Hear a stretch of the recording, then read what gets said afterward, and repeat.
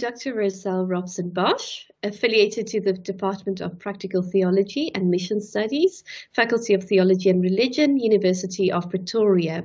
In order to introduce the Mother Earth, Mother African Theology book to the reader, one has to understand two things. The first is the work of the Circle for Concerned African Women Theologians. At its inception, Professor Mercy Amba Odeyoye sought to create a space where women could reflect theologically on key areas that were actively inhibiting their ability to function within society. Previous themes have included gender-based violence, the struggle against HIV and AIDS, and an African woman's theological hermeneutic.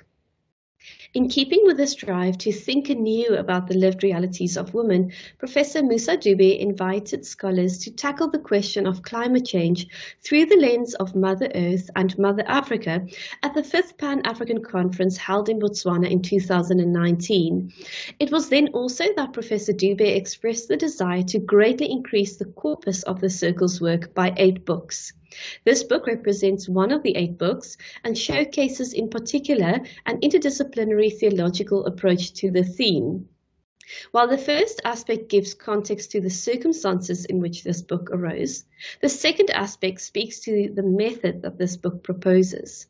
This book suggests that in order to reflect on climate change in Africa, one's starting point has to be that of the actual circumstances that African women face on a daily basis. For example, when speaking of climate change, some women concern themselves with how much further they will need to walk to get clean water. For others, it may mean protecting the field so that when needed, it will yield the medicines that are required. So one aspect of the methodology this book uses is that theorizing is informed by what happens at grassroots level. Another aspect of its methodology is the matter of the African continent and the various exploits it has endured in the distant and not so distant past.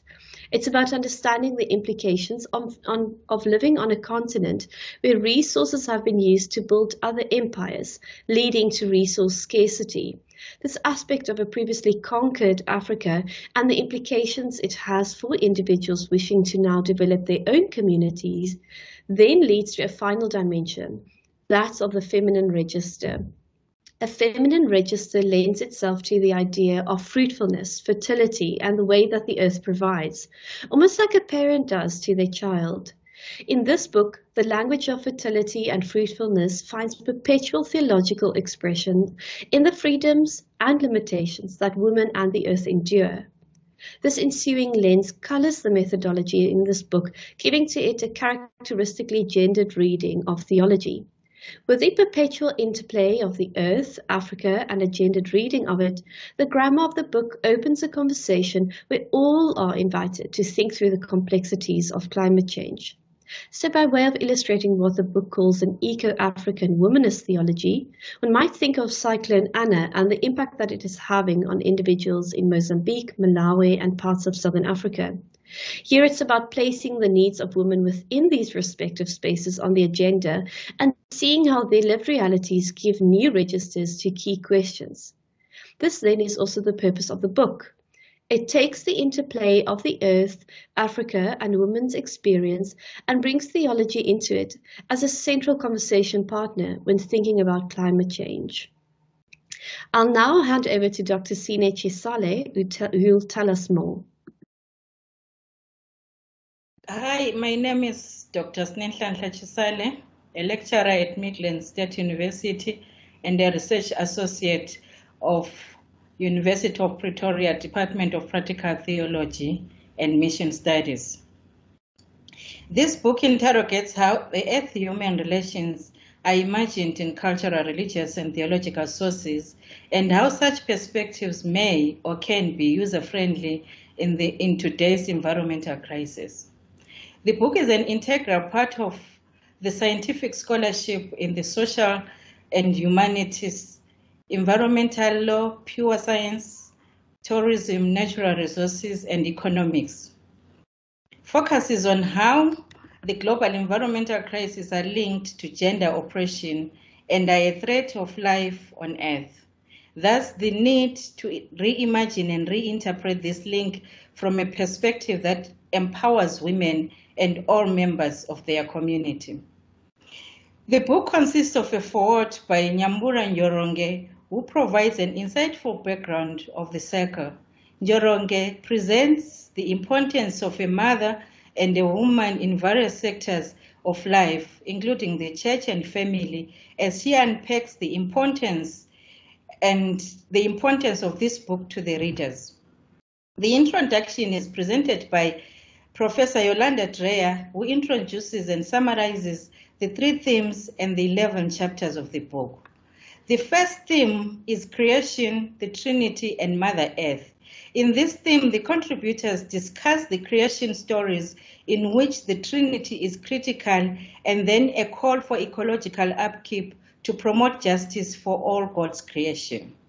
The section begins with a chapter that introduces the methodological underpinnings of the book that draws from African eco-feminist theology and African eco-humanist theology to reimagine human relations with the earth from paradigms of liberation. 2 chapters under the theme of creation, Trinity, and Mother Earth argue that Trinity is critical in the call for ecological upkeep to promote justice for all God's creation. Chapter 2 of this book uses the insights of Julian Norwick's thinking on Trinity and vision of Christ's wounds to describe Mother Earth-Christ relations. According to the chapter, the cross is significant in developing an earth-friendly Trinitarian model. With a uniquely feminine grammar of the cross, the chapter depicts Christ as the mother who carries Africa in her womb. The cross symbolizes the reality of both suffering and restoration.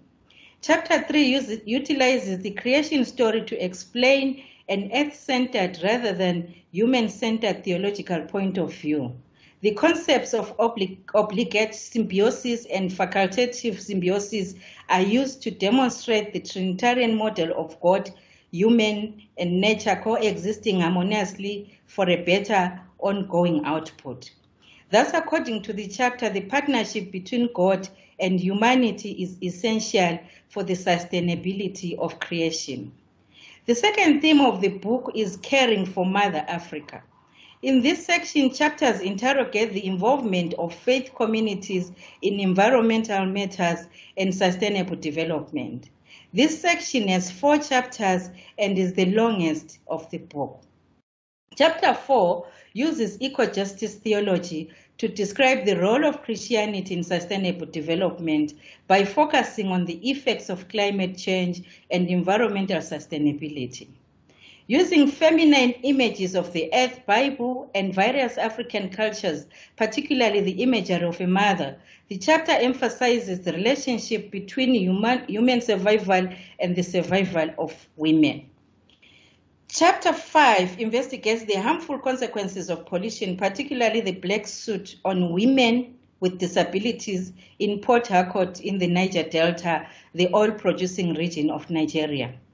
Describing the vulnerability of women with disabilities due to environmental crises, the chapter highlights the primary health effects people with disabilities suffer because of the secondary sociological and psychological consequences of pollution. Chapter 6, therefore, draws a parallel between the oppression of women and exploitation of the land by both the church and the culture. She uses Mozambique as a case study. The abuse of women and land is justified by invoking scripture and cultural beliefs in the African continent. Environmental degradation causes global crisis as well as human crisis. This is addressed in chapter 7. The chapter uses Ubuntu philosophy to interrogate the problem of water scarcity in developing countries with a specific focus on Botswana.